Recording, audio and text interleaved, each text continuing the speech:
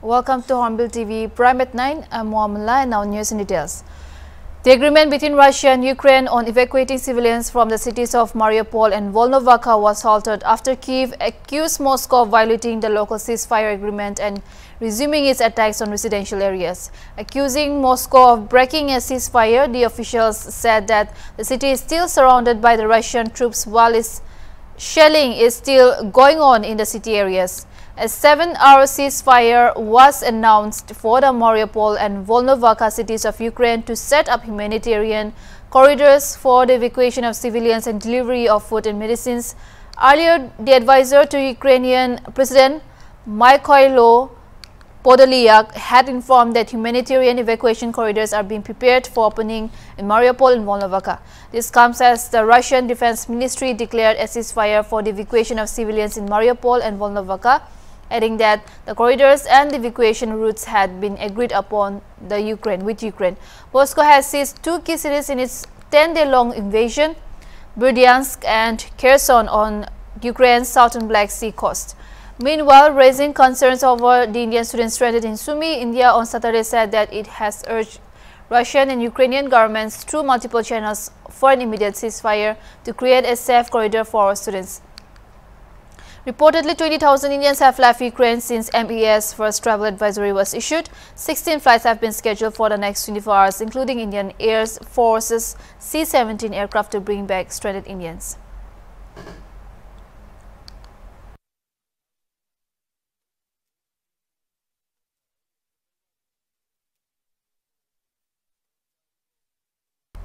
Russia on Saturday declared ceasefire in two war-hit Ukraine cities, including the strategic port city of Mariupol, to open humanitarian corridors for civilians. Today, March 5, from 10 a.m. Moscow time, the Russian side declares a regime of silence and opens humanitarian corridors for the exit of civilians from Mariupol and Volnovakha. News agency AFP quoted the Defense Ministry as saying, "While the residents have been told to leave the cities, there is no confirmation, however, on how long the evacuation process will continue.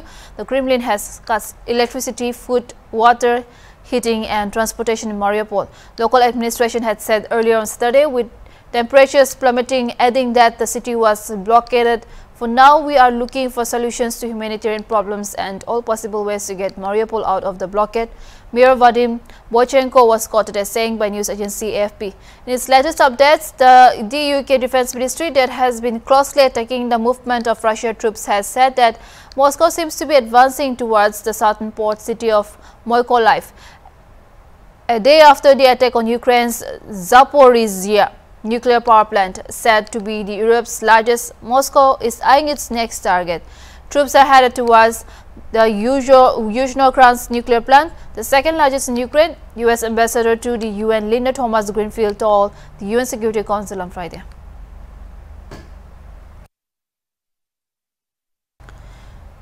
Two people were killed in separate incidents of poll-related violence as voting is underway in the last phase of polling in Manipur. The first incident took place in Tobal district and the second in Senapati district. According to data put out by the Chief Electoral Officer, Manipur voter turnout recorded till 3 p.m. was 67.77%, Chandal recorded 70.30%, Jiribam recorded 67.80%, Tobal recorded 67.17%, Senapati 74.02%, Tamenglong 57.81% and Ukhrul 67.99%. The electoral fate of 92 candidates in 22 constituencies across 6 districts will be decided in this phase of voting. A total of 8.38 lakh voters are eligible to cast their votes in the districts of Tobal, Chandal, Ukhrul, Senapati, Tamenglong and Jiribam in this phase, Chief Electoral Officer Rajesh Agarwal said. Repoll in some areas of Churachandpur, Kangpokpi and Imphal East districts where EVMs were damaged by miscreants during the first phase of voting on February 28 also took place on Saturday. The counting of votes will be held on March 10. Fire!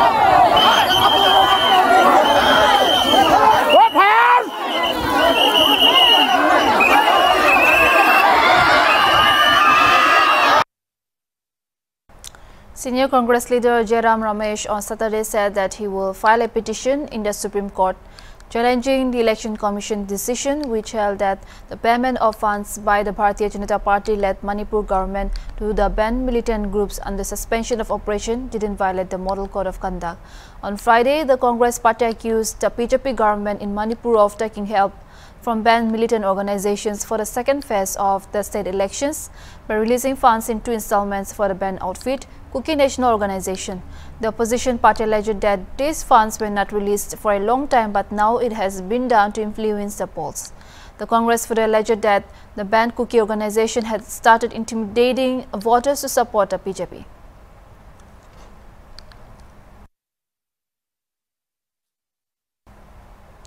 Lotha Officers Association held its general conference today under the theme Together We Work Towards Common Good at Town Tea Hall in Wokha. Speaking as a guest of honor at the program, Deputy Chief Minister Y. Peton said Lothas are one among various pioneers that has recorded in various formations of a recognized social platform in the state. Therefore, he challenged the officers to uphold the history created by the elders, citing that currently Lotha community has 550 officers. He exhorted all the Lotha officers to uphold integrity through unity and continue to be an instrument of change, particularly in the Lotha society and Nagas in general, stating that lack of unity is a mechanism for a downfall of society, be it in religion or in any organization.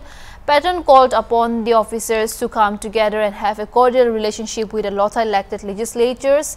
He also told them to leave aside political, social and religious differences and fight for the social issues in the society.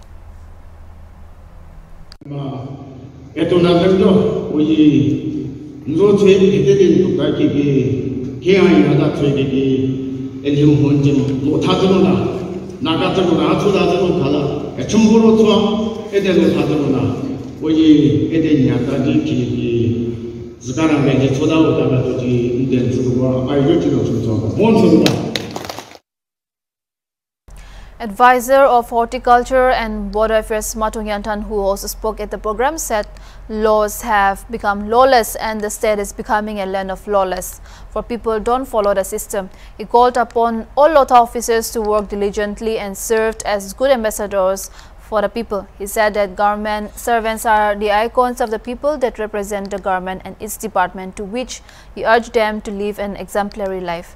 Advisor IT and Communications, Science and Technology and NRE Molomo Kukon and MLA Dr. Chumben Muri, who also spoke at the program, called for unity among the Lothas.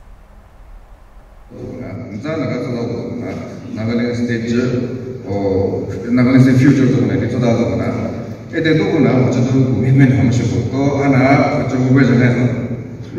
is the truth.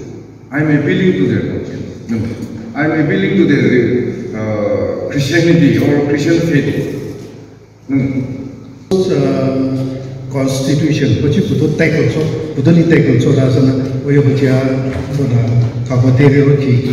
we Hacha.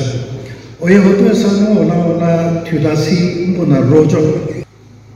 The ideas which sharing so that they will not have Madarana. In the night, and then the Zabuji Chumala. Don't you watch a and then she started to Clad in traditional attire, thousands Kohima village residents celebrated Kihimia Sikrini today at Kihimia ground Zekezo in Kohima. Sikrini is a festival of purification and sanctification celebrated by the Angami Nagas. The festival was organized by the Kohima Village Youth Organization along with Kelpili with the aim to promote and preserve the Naga cultural heritage.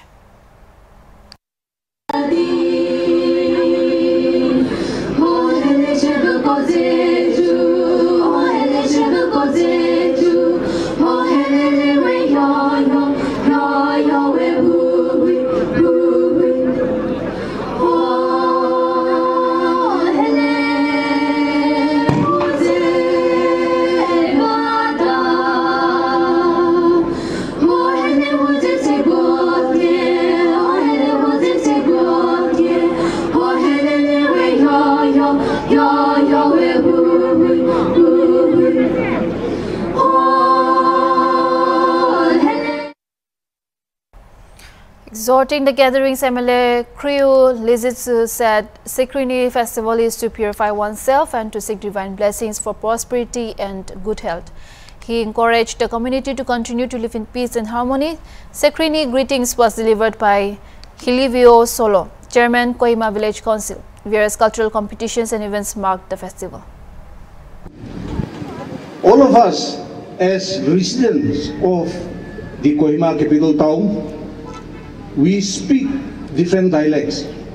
We belong to different cultures and religions. We follow different cultures and religions. We belong to different tribes and castes. But to me, the message of this Sikrini festival is common for all: to purify oneself and to seek divine blessings for prosperity and good health for the days ahead. I wish all of us will carry back those blessings back to our places so that we can continue to live in peace and harmony.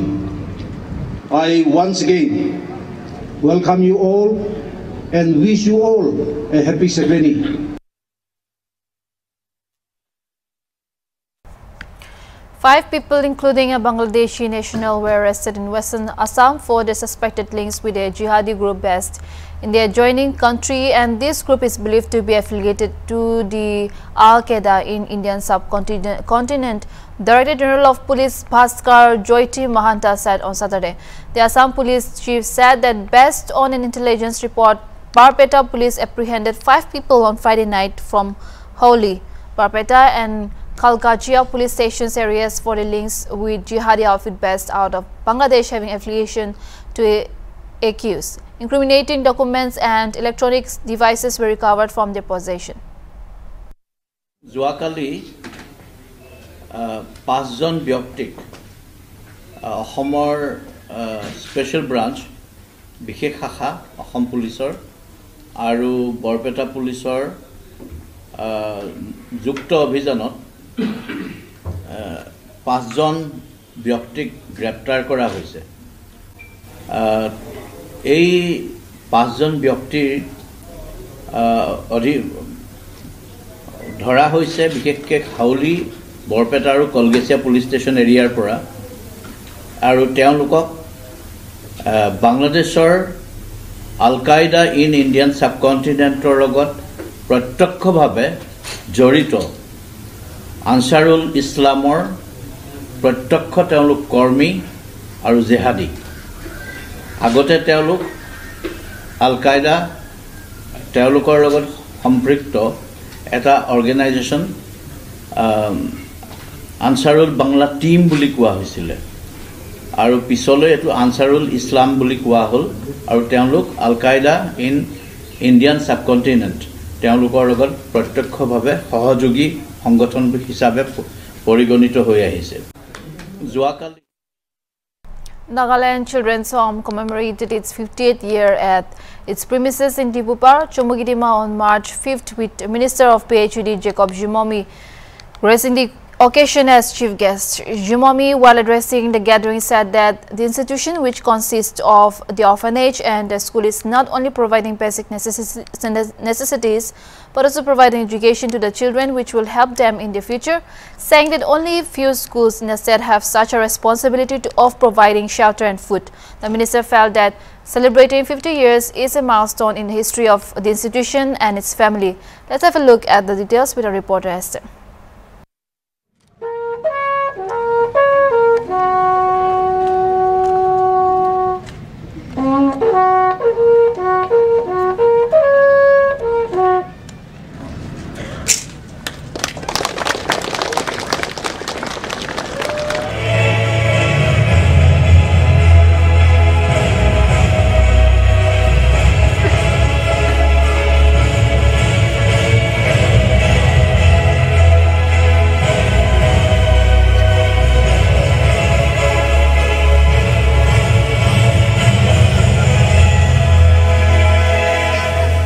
This is a very unique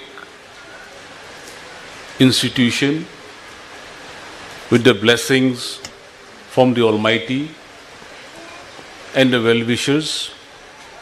And I can assure you that as we prepare our children who are enrolled in this school, as said earlier, not only you are providing shelter, food, and basic amenities to them, but you're also preparing them, giving them education so that they grow in full capacity and face the challenges in life that they may confront as they grow up. The youth today is the greatest strength of a country, and so is the state of Nagaland. We have a high percentage of youth force. We are preparing them to face the challenges of the modern day society so that they become self-reliant. But our primary focus is that we impart to them good education, because education will be our greatest asset, their greatest asset as they grow up. As you can see, the world is scientifically moving ahead. Sharp-edged technology. Every day there is upgradation in the usage of technology, which you all are aware as children and as parents. And therefore, this is one area we have to focus. We cannot ignore the basic subjects. I want to contribute from the local area development fund for the infrastructural development of this institution.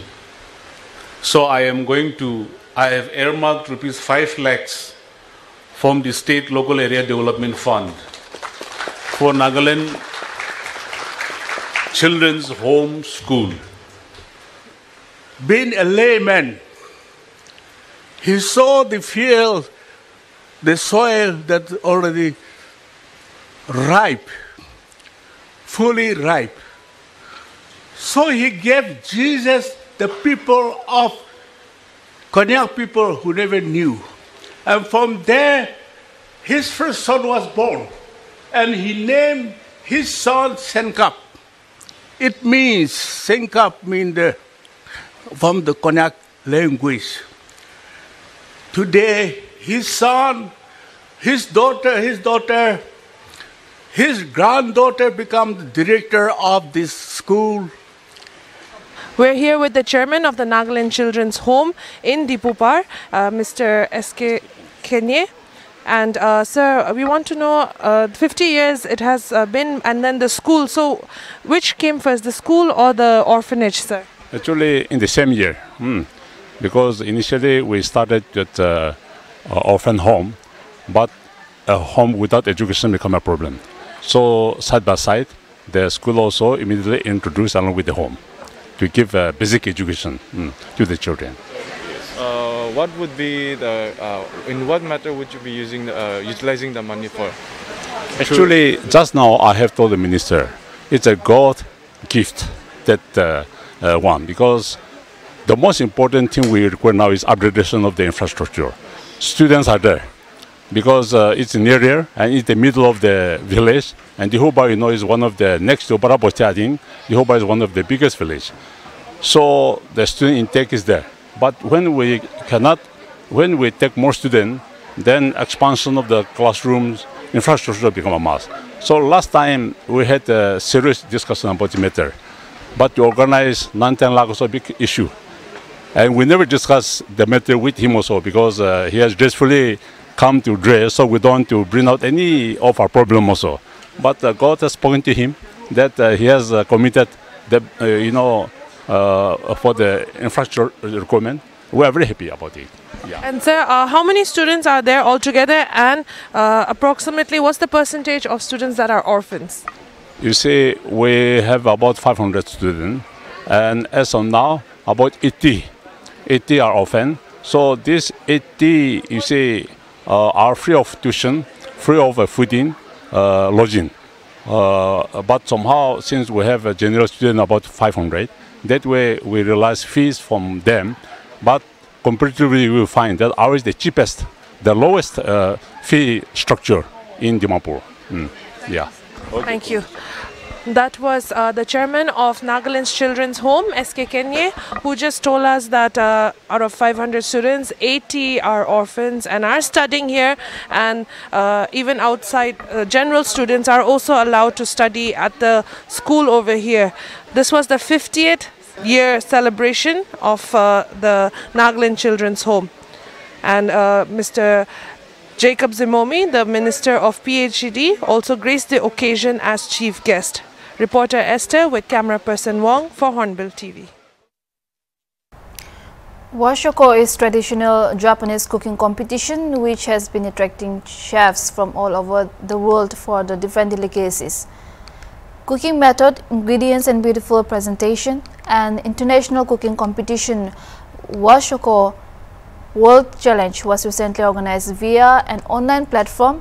6 finalists from countries like USA, United Kingdom, Brazil were nominated for cooking creative Washoko dishes. This got the opportunity to learn authentic Washoko cooking from Japanese chefs.